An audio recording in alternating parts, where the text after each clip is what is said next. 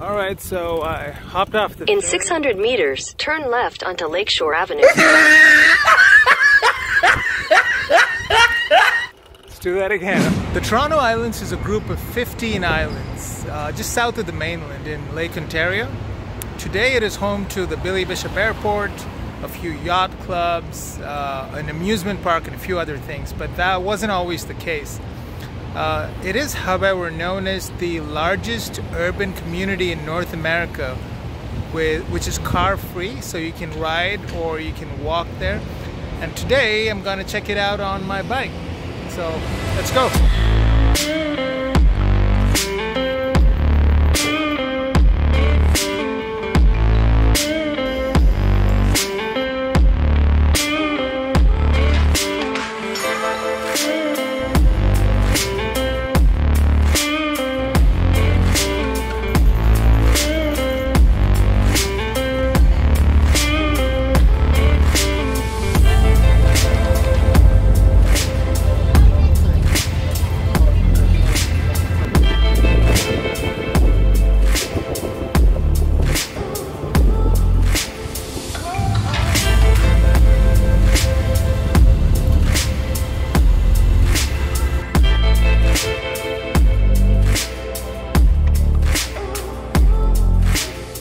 Okay, so hopped off the ferry at Center Island and heading to Ward's Island now. And then we'll come back to Centerville and go to Hanlon's Points.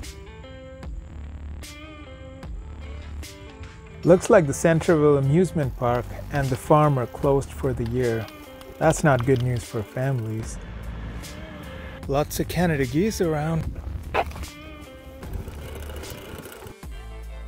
This is the main bridge that connects to the Center Island. Ward's Island is to our left. Gotta tell you, it is a beautiful day. It's not too hot since I'm riding. You know, wind in my face. It's beautiful.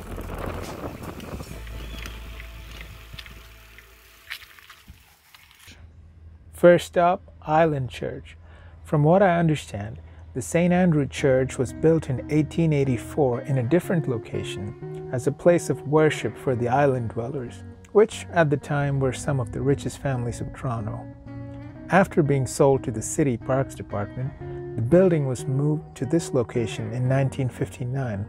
It's a cool building. I love the stained glass windows. Since this is the only church on the island, it is shared by the Catholics and the Anglicans.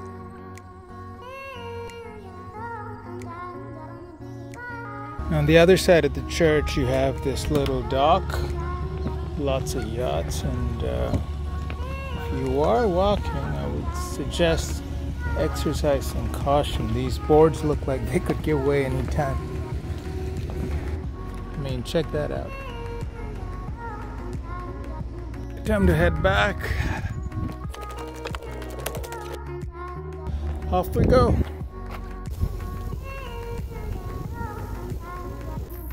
Alright, let's check out the yacht club. Bridge limit is 14 tons. I think I'm okay even with all the lockdown weight. And it's private property. Time to head back.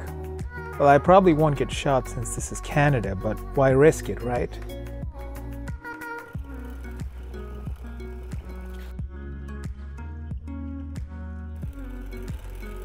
And this is the Ward's Island ferry dock. Lots of Muskoka chairs around. I wonder what's the deal with the sandbags around it. Which brings us to our next stop, the Ward's Hotel. The Ward's Island was named after the Ward family who moved here in 1830. William Ward, who was a local hero, he saved hundreds of people from drowning, built the landmark Ward's Hotel here on this property. The building was demolished in 1966 and now stands in its place this cafe called the Island Cafe. Looks like this place has seen better days as well. Fun fact, the Toronto Islands were not always islands. There was a narrow strip of land connecting Ward's Island to the other side that we know as Cherry Beach today. and in 1858 a violent storm knocked out that piece of land, thus creating the islands. On Ward's Island, you will see a lot of houses. This used to be the original cottage country of the rich and the famous, and today it's a mixed bag. There are some properties that are maintained beautifully, while others lay in ruins. After a decades-long battle between the residents and the government, the Toronto Islands Residential Community Trust was set up in 1993, which finally gave the owners clear title to their property for 99 years. There's a long waiting list in case you're interested in buying. I hear homes are in the range of $400,000 to $800,000. Okay, now we're heading to Snake Island. Quick pit stop before we head to Hanlon's Point. All right, let's go.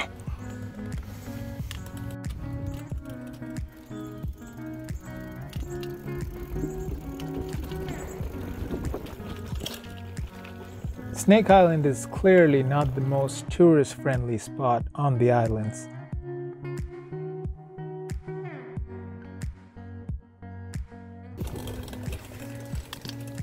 And this is Snake Island. It's a tiny island, not a lot to do here. Another view of the skyline, but other than that, it's pretty much barren. It's very sandy. It's if you're a Girl Guide or a Boy Scout, you can get permission to scout. You can get permission to camp overnight and things like that. But for the other than that, I think this is the only part of the island where anybody can get permission to camp overnight. So that's Snake Island. All right, here we go.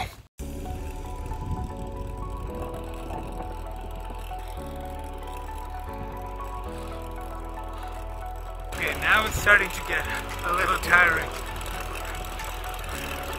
but it's fun. It's a fun day. It's a great day to be out for sure. It looks like the bike rentals are closed, so yeah, good call on bringing the bike. Central Island is without doubt the biggest tourist spot, so also the best views.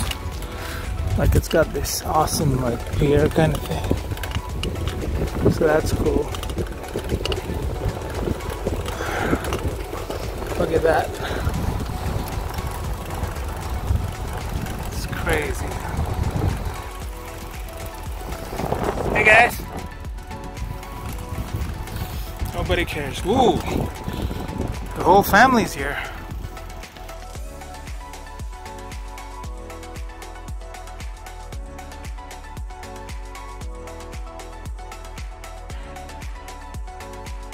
Right, off we go to Hanlon's Point. Ah, look at that blue water. So clear.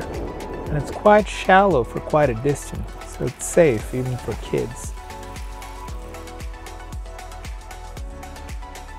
The Gibraltar Point Lighthouse is an interesting one. It's supposed to be haunted by its first keeper.